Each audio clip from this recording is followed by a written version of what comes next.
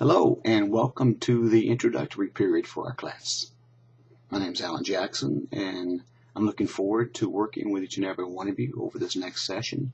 Always love the beginning of a new year. It's very exciting for all the new people I will meet and the new things that I will learn along with you.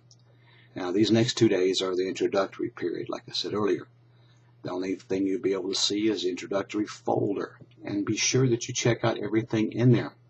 In fact, I've set it up in a way that when you go into that folder and you look at your course documents, the only thing you're going to see first is your instructor.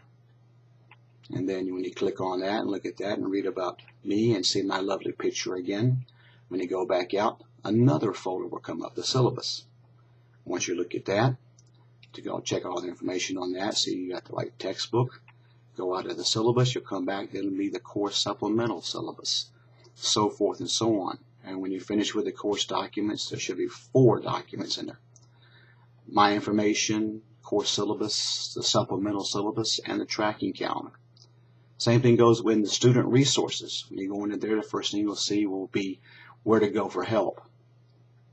And that's a very important document because you want to see where you go if you have problems with Angel, when you log into Smart Thinking if you have never used that before. And as you go through the documents in that folder, there are several.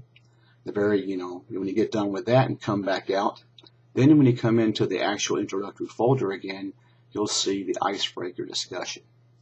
And that's where I want you to get in there and meet each other.